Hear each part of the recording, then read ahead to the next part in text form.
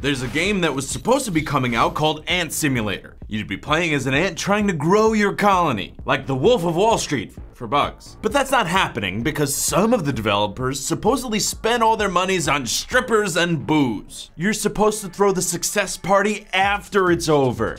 It's okay, George Bush didn't know that either. Hey everybody, I'm Patrick Jones for Buzz60. You ever wonder what holds people to actually spending their crowdfunding campaign money on what they say they will? Nothing.